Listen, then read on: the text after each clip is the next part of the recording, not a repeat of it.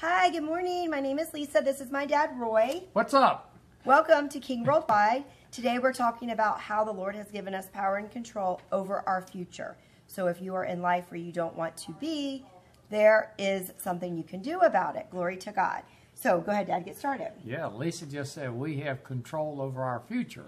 And we're going to talk about that today. And I know this topic is somewhat controversial with many people. But if we listen with an open mind and heart, we will hear the spiritual truth that documents its authenticity. Yes, that's right. Now, we're going to start off with the master verse from the Bible for kingworldwide.com, and here it is. Matthew 6:33. We're taking it from the New Living Translation. Seek first seek the kingdom of God above all else, and live righteously, and He will give you everything you need. So the kingdom of God is not a place. It's a government. It's a covenant.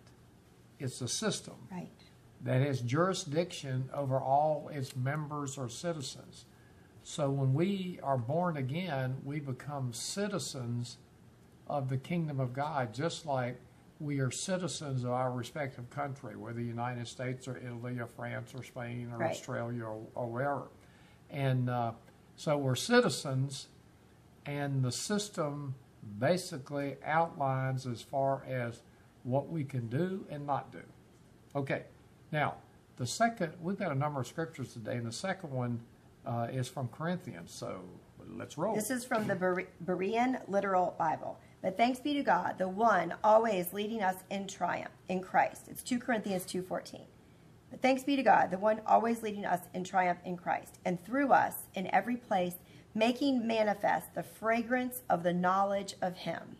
So here we're saying, what the Word is saying, that God has promised us victory in every situation we encounter. Now you might say, well, I've got all kind of situations that I encounter in life, and I haven't been victorious in all of them. That's not God's fault. That's our fault, and we'll prove that today. Now, here's another scripture verse from 1 Timothy. 1 Timothy 6:17 from the New Living Translation. Teach those who are rich in this world not to be proud and not to trust in their money, which is so unreliable. Their trust should be in God, who richly gives us all we need for our enjoyment. Our enjoyment, not our love, but our enjoyment.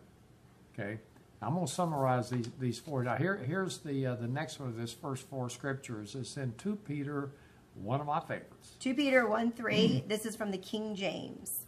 According as His divine power hath given unto us all things that pertain unto life and godliness, through the knowledge of Him that hath called us to glory and virtue. I think the key part of that, everybody's going to focus, which I did for a long time, on that He's provided everything for our life and godliness. But I think the key point of that is that right past that, it says through the knowledge of Him. And that's fellowship with Him, that's spending time with Jesus. In His Word. In His Word. I mean, and just communicating and talking like Lisa and I do. She does, our director. She does most of the talking, and I do most of the listening. Now, okay. But in this particular verse, remember, when Lisa read it, she used the term like hath or has. H-A-T-H. Past tense. It's past tense. And also, it's before the foundation of the world. So This was done a long time ago, already set up for us.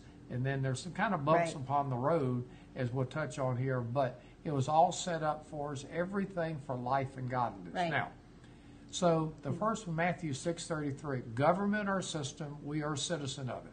2 Corinthians 2:14 is that God has already promised us victory. He's already promised us victory. Right. And then 1 Timothy 6:17, He gives us all things richly to enjoy.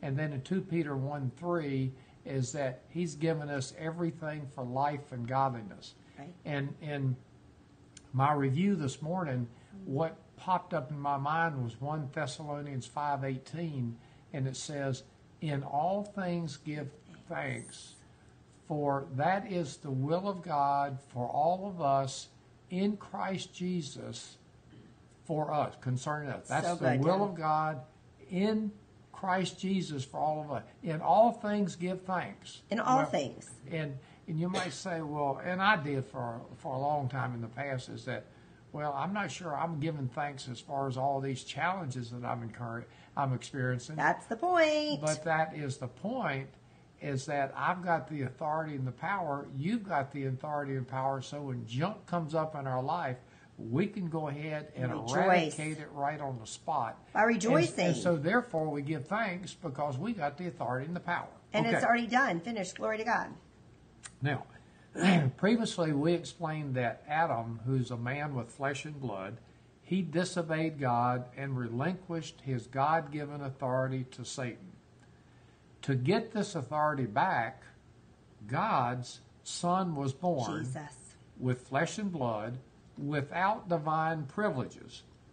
So Jesus was a man with flesh and blood, just like each one of us. Yes. That's a key point. And if you recognize that, and if you believe that, then that puts you in a position as far as being born again and becoming a citizen of the kingdom of God. And stop making excuses that Jesus is the only one that can do it. He did it so we can do it. He's already done it. Yeah, he's so done we his can. part, right? Yeah. And so through Jesus' crucifixion, death, and resurrection, he stripped Satan of all authority and power that he received from Adam. So Adam had it before the fall. He turned it over to Satan because he disobeyed God. Yes. Now, we as born again, we are all back virtually to the same position before Adam's fall, except that Satan and the fallen angels continue to roam in the air, but without any of their own authority and power. They don't have any authority and power because it's been stripped from them. Their mission, and we mentioned this many times, their mission is to create inroads into the lives of Christians through our words and actions, which comes from their suggestions. So they make the suggestions that comes into our thoughts and all. Thoughts, feelings, emotions, everything in the soulish realm. And what happens in most cases for people in the world is that what happens, unfortunately, is that when those thoughts come in, ungodly thoughts, we speak them. We speak relative to them. And what that does is that activates demonic spirits who are listening to hear any of the ungodly words or phrases that we might say, just like God's angels are listening to any of our godly words that we say, because in, I think it's Hebrews 1:14, they're here, the ministering spirits are here to go ahead and to serve us and to go to work for us, but we have to be saying the right stuff. You can't say good and not necessarily good. You can't say God's kingdom words and the enemy's kingdom words. It'll negate itself. Right, because they'll sit there and our angels won't act. So the challenge that we have, and I'm referring to me for a long time in the past, the challenge that we have is not speaking God's word. Which comes from not having the mind renewed to the word of God and God's kingdom. And that's why that we always go back to the point. The word of God. The key is spending time in the word of God. Now, once born again, as I mentioned, we have the same authority and power as Jesus and of Adam, but Adam, that was before the fall, because when he disobeyed God, then his saddle wasn't sent home, but he was kind of sent to be out there and to kind of toil and fend for his own. Yeah, live by the natural realm. Now, we've got a number of scriptures in closing here, and then we're going to kind of summarize. Here's the first one, Matthew 28:18. I want you to listen to the progression that Lisa's going to read these. Okay, so this is from the Aramaic Bible in plain English, purposely. And Yeshua, Jesus, spoke with them, and he said to them, "All authority has been given to me in heaven and in earth. In the manner in which my Father has sent me, I am sending you." You'll hear in one of the next scriptures that we're heirs of God and joint heirs with Jesus. Right. So what Jesus had when he was on the earth, we have. Through the Holy Spirit, right. Now, Romans 8:16 and 17 from the New Living Translation. For his Spirit joins with our spirit to affirm that we are God's children. And since we are his children, we are his heirs. Oh. In fact, together with Christ, we are heirs of God's glory. But if we are to share in his glory, we must also share in his persecutions. It says suffering, but the Lord told me to say persecutions. All right. Okay. Here's the next one. Romans 8:11. Now catch this one. This is from NLT. The Spirit of God who raised Jesus from the dead lives in you. And just as God raised Christ Jesus from the dead, he will give life to your mortal bodies by the same Spirit living within you. I want us to catch it. The same Spirit that raised Jesus from the dead resides in us. By faith, we have to take it. It's by faith.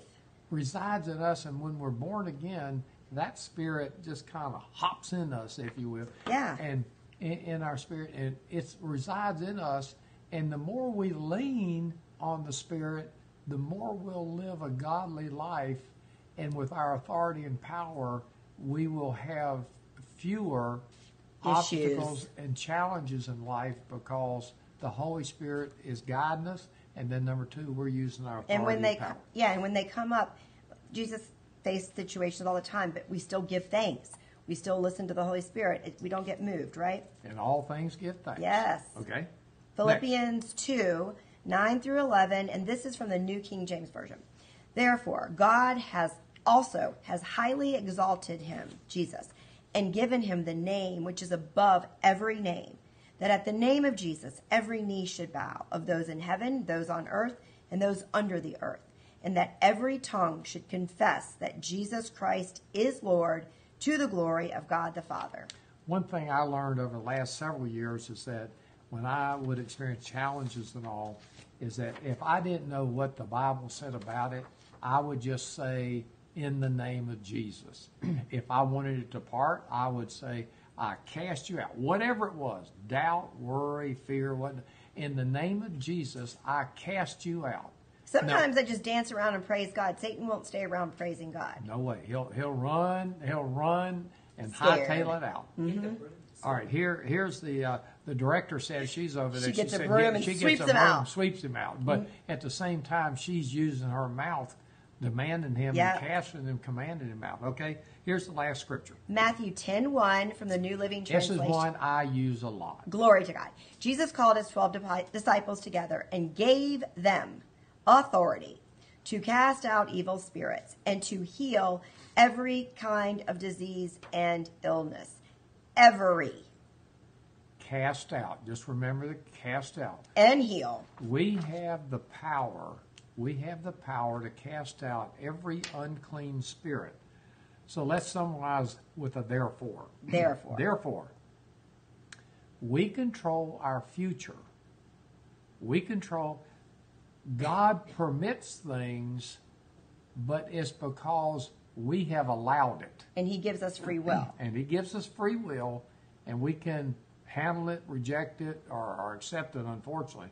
But we control our future when we exercise our authority and power by casting out unclean spirits in the name of Jesus.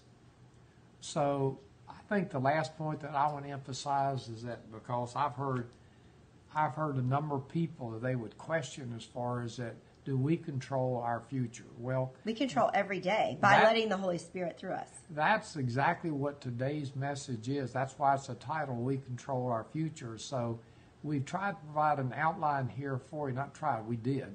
Provide an outline here for you of the salient points in the Word of God. Nice.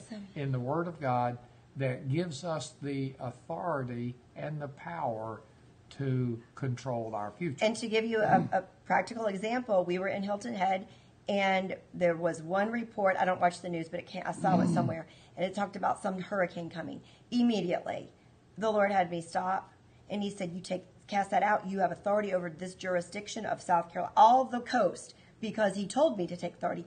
And where did that thing go? It's not here. And my friends in Florida, it's not there. And how is that? Because we've taken authority and power. If things happen to you, or hurricanes hit you, take authority. It shouldn't be doing that. It's destructive. Anything destructive is not from God, and He's given us power and authority. So use it, right? This is the outline to do it, and study it with the Word of God.